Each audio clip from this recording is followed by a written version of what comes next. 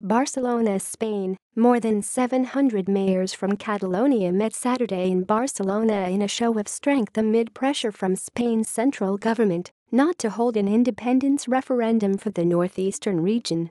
Political tensions in Spain are increasing as the proposed voting date of October 1 nears.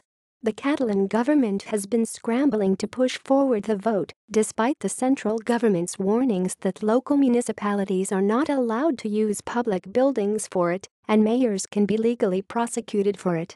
Hundreds of mayors stood Saturday next to regional president Carles Puigdemont and Barcelona Mayor Ada Colau in Barcelona, the capital and main city in the region. "We will not be intimidated.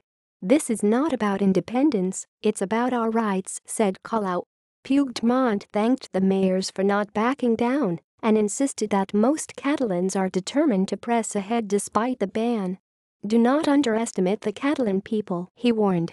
Iceland premier loses coalition, resigns Copenhagen, Denmark. Iceland's president Saturday accepted the resignation of the volcanic island's prime minister, who says a new election most likely will be held on November 4.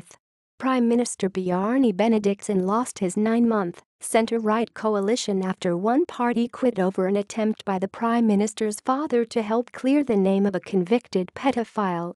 President Gunni Th. Johannesson met Saturday with Benediktsson and was meeting with other party leaders later in the day. A small centrist party, Bright Future, quit the ruling coalition Friday after it emerged that Benediktson's father had written a letter urging a pardon for Hjalti Sigurdsson Hauksson, who was convicted in 2004 of raping his stepdaughter almost every day for 12 years. Under Iceland's judicial system, a person who has served a sentence for a serious crime can apply to authorities to restore their honor and seek employment again, meaning their criminal record is erased. 20 suspected gays arrested in Zanzibar, Tanzania. Authorities in Tanzania's semi-autonomous region of Zanzibar have detained 20 people accused of engaging in same-sex activities, police said Saturday, the latest incident in a crackdown on homosexuality in the East African country. 12 women and 8 men were arrested after a police raid on a hotel, where the suspects were attending a workshop, said Regional Police Chief Hassan Ali. "Yes, we rounded them up because we suspect that they were engaged in homosexuality in Zanzibar, which is illegal in Zanzibar and is against the law of the country," he said, adding that police will intensify their vigilance against those groups. Homosexuality is criminalized in Tanzania, and sex among men is punishable by jail terms ranging from 30 years to life imprisonment. Tanzanian authorities recently have cracked down on homosexuals.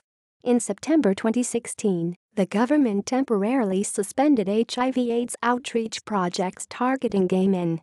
In February, the government stopped 40 privately run health centers from providing AIDS-related services, accusing them of catering to homosexuals.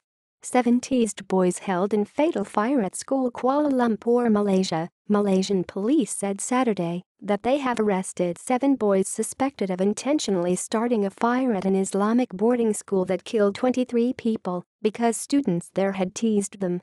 Kuala Lumpur Police Chief Amar Singh said the boys, ages 11 to 18, were rounded up since Friday night after they were identified in CCTV footage from a neighboring building that showed them near the school the night of the fire.